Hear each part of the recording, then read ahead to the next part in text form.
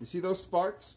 Those sparks are caused by objectionable current. This wall-fall iron is off, but this is an old 3-wire stove. But objectionable current is not automatically a shock hazard. Let's get into it. I just did a video on bonding and grounding, and objectionable current kept coming up. And objectionable current is dangerous, but the comment section seems to misunderstand how and why it's dangerous. So let me just show you this quick demonstration.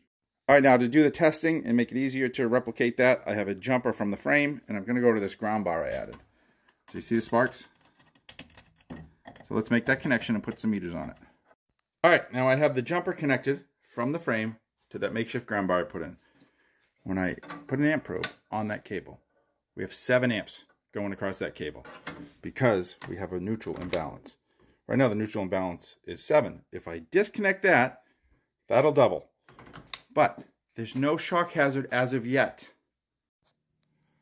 So the inverse mirror thing doesn't work when you have filming vertical.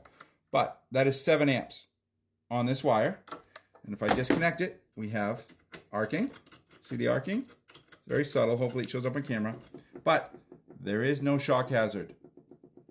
There is no shock hazard with objectionable current as long as the neutral is good. It's when the 3-wire neutral at the panel, the receptacle in the oven goes bad, then you have a shock hazard. The shock hazard doesn't exist as long as the neutral is good. The reason there's no shock hazard is the voltage difference between the two is very, very minimal. So we get 7 amps on it. Let's see if I can, see I have my leads connected to it. Now if we take a voltage reading between the two, we'll disconnect that. So now our 2 leads are taking a voltage reading between the two. The voltage between the 2 points is 0.7 volts. That's why it won't shock you. 0.7 volts is enough to divide the imbalance across a very good connection, but not enough to send any of the imbalance through you because you have too much resistance. All right, let's move on. But if something was to go wrong and this neutral associated with that oven becomes disconnected, that goes from 0.7 volts to 120 volts. Let me show you. So this whole video has been do not try this at home material, but now we're really deep in it. The frame of the oven is energized with 120 volts because I've disconnected the neutral. This is the neutral. It's energized with 120 volts. Now if I connect that wire to that ground bar, I should get 14 amps on it instead of 7. So now I have the neutral connected, drawing an imbalance, and now that conductor has 14 amps on it. So objectionable current is dangerous in a whole bunch of ways, but I don't think anybody in the comment section said why it was dangerous correctly. I'm probably going to do a longer video on this, but I just want to show this demonstration just to start the ball rolling on where people have questions about objectionable current. It is to be avoided at all costs. It is dangerous, but it's not an automatic shock hazard unless the neutral fails. That whole setup of allowing objectionable current on the frame of a range and dryer was not a code violation until 1996, and it's still allowed in existing installations.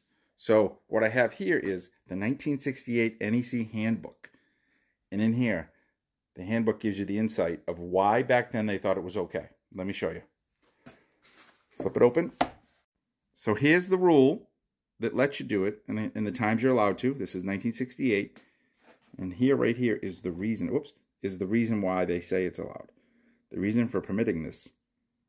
Basically, I'm trying to hold it so you can read it or pause it, but basically what it says is the wire in the circuit is so large, it's unlikely to be broken. And then when it does become broken, it becomes inoperative. Which is not true. This stove works completely fine without a neutral. But yeah, there you go. All the burners and oven work without an imbalance, and all the controls work without a neutral.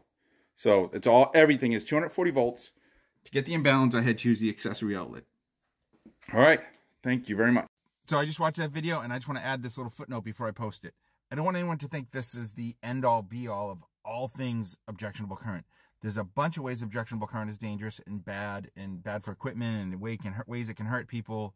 But I'm just making this video to show there was a lot of people in the comments that thought it automatically became a shock hazard if it existed. If you touched something with objectionable current and touched the ground, you're automatically getting shocked. Not that it's deeper than that, more complex than that. Maybe I'll do more videos on it as the questions come. All right. Thank you very much.